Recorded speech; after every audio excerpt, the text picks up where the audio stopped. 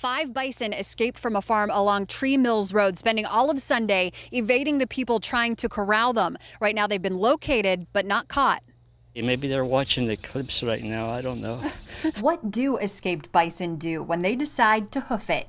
The lady said they like to hide a lot, so that's why we were checking like the real thick brush and stuff. 5 bison escaped a farm on Tree Mills Road in Salem Township. The owner says the storms on Saturday brought a tree down onto their gate, and they made a break for it. Though not a fast break. Neighbors who came to help saw them roaming a 6-mile area, stopping to graze wherever they pleased. They were going to try to catch them, and they were still here this morning. So we don't know what's really going on. Donuts couldn't even lure the nearly 1-ton creatures. Once they saw the horse trailer, they made 180.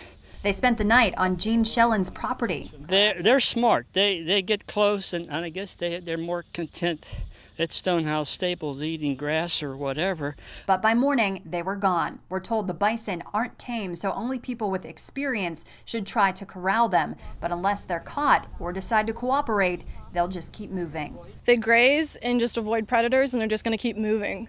So hopefully someone can find them and tranquilize them, or someone can lasso one of them. And right now the owner says that they have been accounted for. In fact, they are migrating toward the farm, but he says he does not have control over them at this point. Reporting in Salem Township, Westmoreland County, Brittany Hoke, Pittsburgh's Action News 4.